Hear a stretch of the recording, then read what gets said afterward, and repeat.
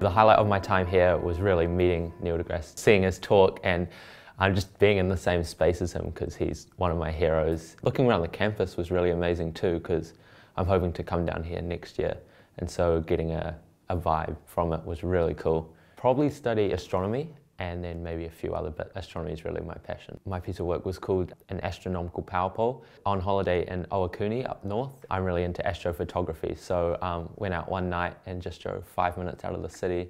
It was the most incredible night sky I'd ever seen. Billions and billions of stars. Got my camera clicking, and so that's looking towards the centre of our galaxy, and you can see all nebulas and interstellar clouds of gas and dust. Neil deGrasse Tyson, my favourite person. The way he communicates science, it really differs from people like Bill Nye, who say, you should believe this because this happens. So for example, don't believe in God because it isn't real. Whereas Neil just outlines the facts and leaves people to make up their own opinions. And I think that's a really strong way to communicate science. Yeah, well, I'm really kind of interested in sort of, I guess, environmental science, because I feel that's going to be a huge problem for the world with climate change, and addressing the problem and yeah, promoting ways that we can reduce like carbon emissions and that sort of thing. When you look at Earth from space and you see how fragile it looks and how alone we are, it really